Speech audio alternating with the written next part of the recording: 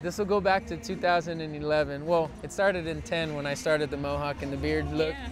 So I don't have a mohawk now, but I had it for my first handful of years in my big league career, and I had the tips frosted, painted, and a mechón in Spanish is a highlight in the hair, and in Mexicano Spanish, a mechón, it can be said also as like a candado, like a lock, like a padlock. Okay. And at the time in 2011 and 12, I was closing for the Giants. Banda MS, Mexicano, Banda Mexicana. They came out with the song Mechón, I think 2009, 2010, roughly 2009. And I said, hey, I'm just gonna put it out there just cause. And then it stuck.